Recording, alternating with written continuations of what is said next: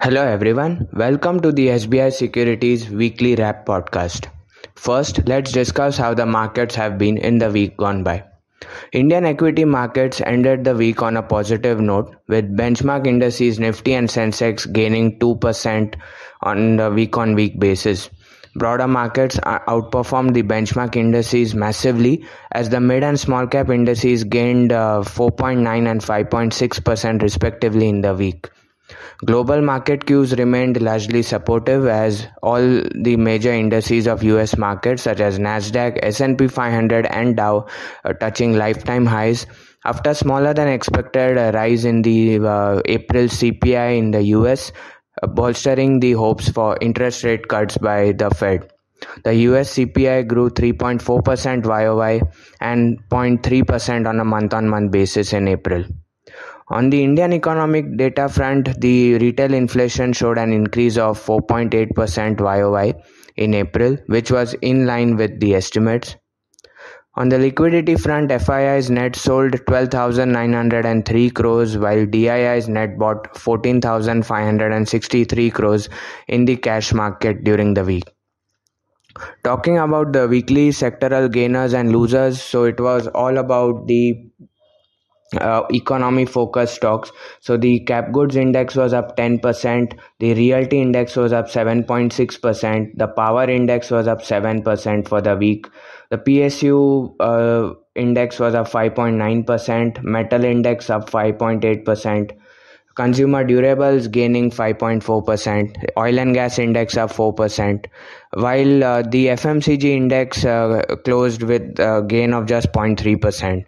But overall, all the sectors all the sectoral indices on the BSE closed in the green this week. Coming to the top performers on the Nifty, so M&M gained 14.7% in the week after reporting strong set of results and excellent management commentary, as also the newly launched SUV 3XO received stellar bookings on the opening day itself. Adani Enterprises was up 9.4%, JSW Steel was up 6.3%, L&T up 5.5%, and Adani Ports was also up 5.4% in the week. Among the losers, Tata Motors lost 9.6% in the week after the commentary for FY25 was muted. Nestle was down 3.5%, Bajaj Auto lost 2.2%, Dr. Reddy's was down 2.1%, and HUL also lost 1.8%. Coming to the economic updates in this week, so India's retail inflation at 4.8% in April was at a 10-month low and in line with consensus estimates. Core inflation was also at 3.25% YOY. However, food inflation continues to stay elevated, with it being up 8.7% YOY in April, led by increase in prices of vegetables, pulses and cereals. India's wholesale inflation also rose 1.3% YOY in April, which is at a 13-month low. India's trade deficit widened to $19 billion in April. The total exports, that is merchandise plus services, were up 7% YOY. Merchandise exports were up 1%, led by increase in exports of electronic goods, which were up 26% YOY. Tea exports were up 26% and chemical exports also were up 17% YOY. While on the major imports side, gold imports were up 209% YOY, pulses were up 172% and petroleum and crude products was up 20% YOY. Coming to the major corporate developments in the week, so the result season is currently on and Varun Beverages reported strong set of results with revenue growth of 11%, EBITDA growth of 24% and PAT growth of 25% YOY. Zomato, again, the consolidated revenue was up 73% YOY and the PAT stood at 175 crores versus a net loss of 188 crores YOY. DLF also reported strong set of numbers with revenue growth of 47%, EBITDA growth of 89% and PAT growth of 61% YOY. Mankind Pharma also reported strong set of numbers with revenue growth of 19% YOY, EBITDA growth of 42% YOY, and PAT growth of 62% YOY. So all these four companies reporting strong set of numbers. Among the pharma pack, GSK Pharma also reported a strong set of numbers. So revenue was up 18%, EBITDA was up 52%, and PAT was up 46% YOY. Strong set of numbers from capital goods companies also, especially the MNC names such as Siemens, Honeywell, as well as ABB, and we are seeing re-rating in those stocks as well. Among the major order wins this week, so L&T received an order worth in the range of 1,000 to 2,500 crore from the Institute of Neurosciences, Kolkata. RVNL received a 240 crore order from Southern Railway. Cochin Shipyard received an order worth 500 to 1,000 crores from a European client. BEML received 250 crore order for mining trucks from Northern Coal Fields. Vatek Wabag received 409 crore order from Kathmandu Water Supply Department, and GE Power India received an order worth 20 crores from Torrent Power. So these were the major orders received by companies during this week. Coming to the pick of the day and pick of the week call updates. So we gave Jindal Saw in pick of the day at a price of 550 rupees with a target of 605. Jindal Saw has a well diversified product portfolio in all the major segments of the pipe industry, such as L saw pipes, H saw pipes, ductile iron pipes, seamless pipes and tubes, as well as anti-corrosion coated pipes, and no single product contributes more than 30% of total revenues. The company has a healthy order book which stands at $1.53 billion, and this includes 30% orders from global markets. Volume guidance for FY25, the management has guided for 10 to 15% growth over FY24 and expect the prices also to stabilize at current levels. It plans to prepay its entire debt of 1,000 crores that it took to acquire Satwahan Ispat in 2024. Valuations are also attractive, so trading at EV by EBITDA of 7.2 times FY25 consensus estimates, and the company has been witnessing positive demand sentiment across both domestic and export markets, especially in the Gulf and the Middle East and North Africa regions.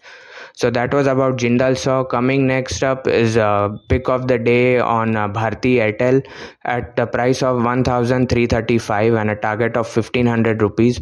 So Bharti Airtel reported its numbers also during this week, which were decent, and ARPU at 209 rupees was the highest in the telecom industry, up 8.3% YOY. The capex in FY25 is expected to moderate after a high capex year in FY24, with the company having completed most of the 5G rollout. The non-mobility segment is also projected to grow at a faster rate. So IoT, cloud, and the Airtel Finance business, which is contributing 20% to the total revenues. So valuation, so at the current price, the stock is trading at 38.5 times FY25 Bloomberg consensus earnings. So that was about Bharti Airtel. Coming next up to Container Corporation. So we have recommended at 1,074 rupees with a target of 1,181 rupees.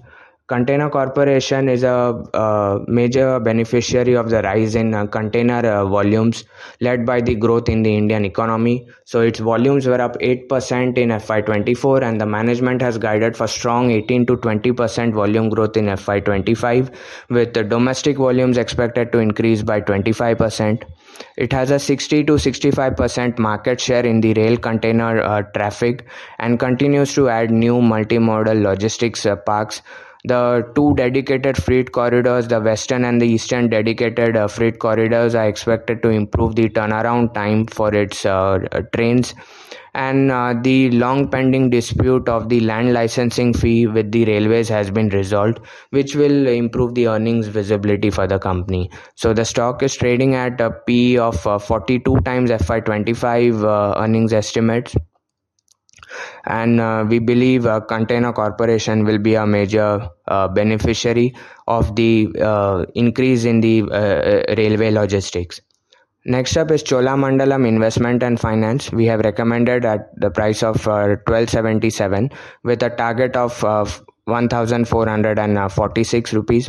The loan growth remains robust, driven by new business verticals. The loan book stood at 1.45 lakh crore, growing 37% in FY24, and disbursement stood at 88,725 crores, growing 33% YOY in FY24. And we expect a loan growth in the range of 25% going forward.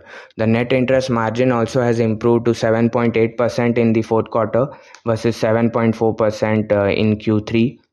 Asset quality also has improved on both gross and the net NPA front. And the valuation remains attractive at 3.6 times price to book on FY25 basis. Coming next up to NMDC, so we have recommended in pick of the day at 277 rupees with a target of 305 rupees. Massive capex plans are underway with focus on increasing the dispatch and sales capabilities. The company aims to increase its production capacity from 51.8 million tons to 67 million tons by FY26 and further to 100 million tons in order to meet the growing demand for iron ore from the Indian steel sector. So India is the second largest producer and consumer of steel, and the steel demand is expected to increase, which will increase the demand for the company's iron ore as well. NMDC is the largest iron ore producer and the most preferred supplier to the Indian steel industry, with major clients such as JSW Steel and ArcelorMittal Nippon Steel. And valuations also are attractive with the stock trading at 10.7 times FY25 PE.